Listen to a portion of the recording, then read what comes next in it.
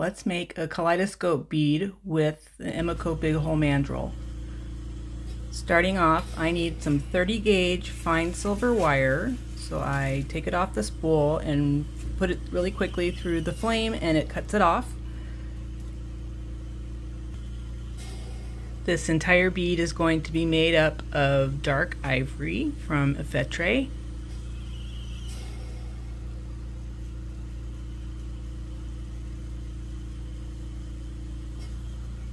So I'm heating up the mandrel. I start at the closed end of the mandrel when I'm laying down my glass. I used to start on the other end, but I was getting a lot of breakage as far as bead release goes, and I'm not sure what it is, but I do the other direction now and it goes much better. I'm turning up the speed of the mandrel spinner.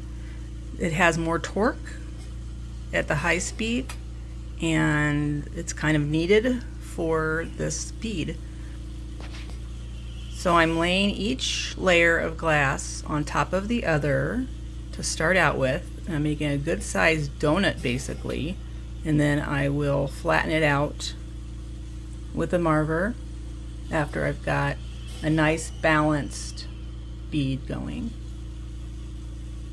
As I'm laying on the glass, I'm leaving the rod up against the glass on the mandrel and just pulling it through and digging in and getting the whole thing balanced and smooth. The end needs to be as straight as possible, so the more balanced your bead is, the more likely it is that your end will be nice and straight. So using a marver to smooth it out.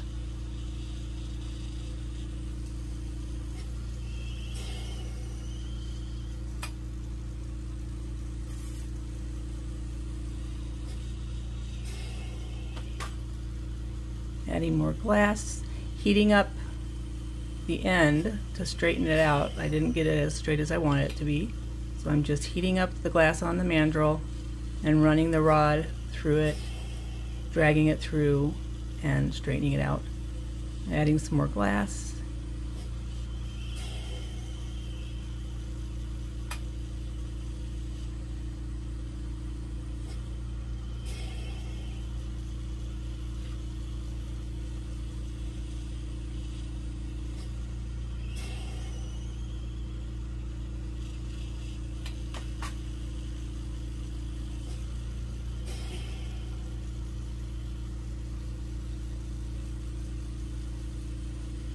Working really hot as I add the glass.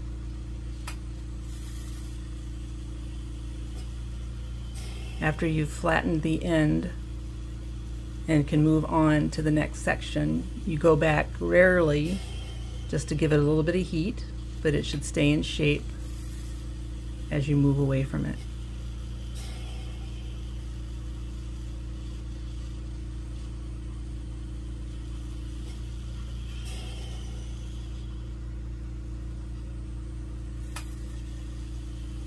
Flattening out with a marver.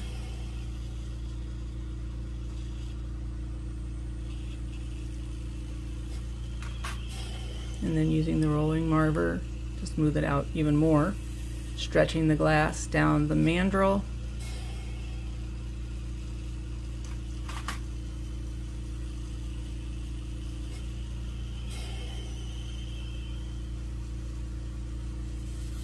Adding some glass a little bit at a time. I just broke off a piece, so I'm just going to superheat that space, superheat that little lump, and just drag my rod through the hot glass and bringing it all back into order.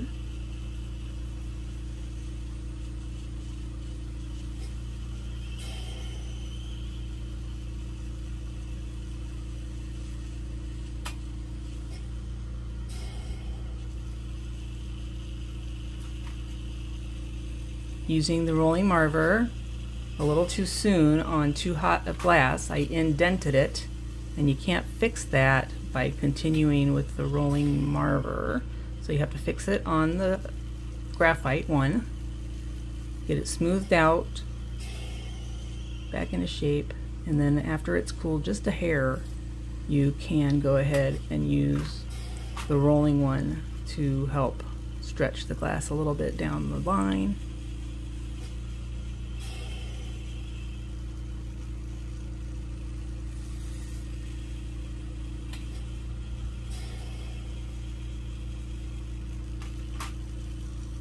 And we're just going to continue to add the glass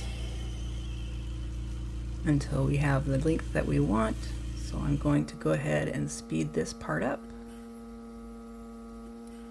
just to get through it a little quicker.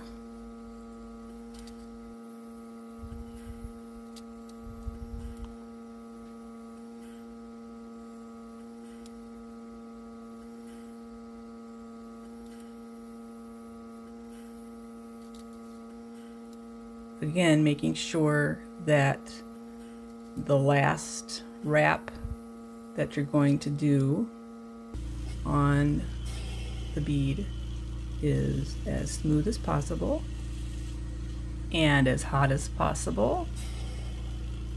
You're just going to smooth the glass, hold it against the mandrel, and drag it around.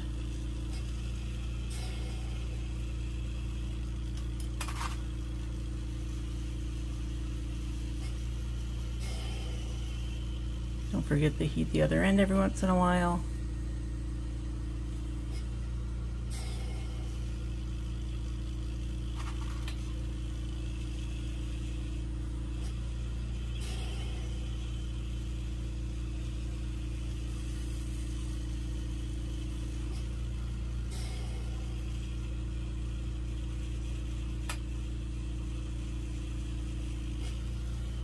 Checking the length to make sure it's where it needs to be.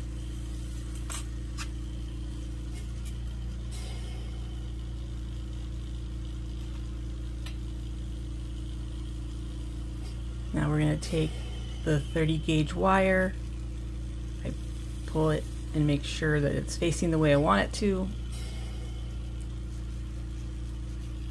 turning down the speed to make it a little bit more manageable. I'm going to use the 30 gauge fine silver wire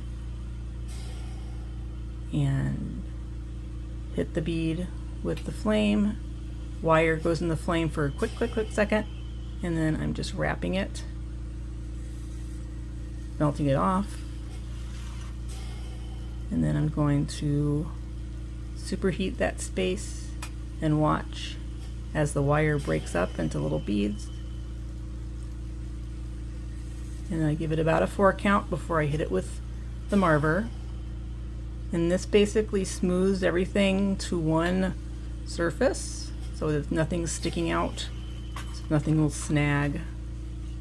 And there you go.